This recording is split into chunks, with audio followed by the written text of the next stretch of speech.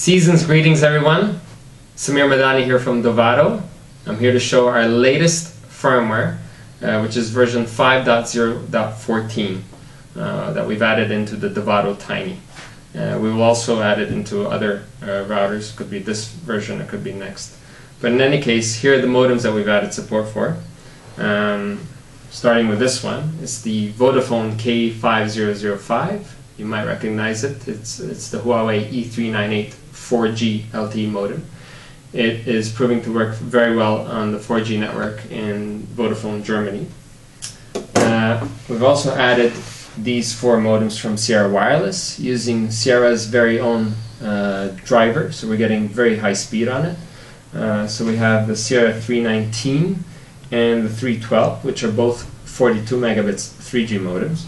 And then we have these two here. One is the 313, which is made for North American operators such as AT&T in the US, Rogers and Bell in Canada.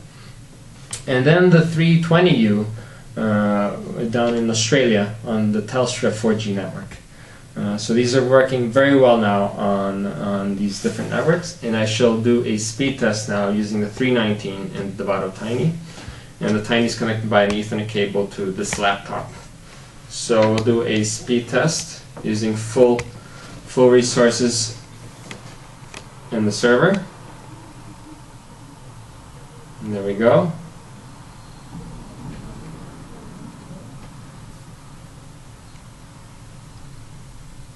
(14 megabit).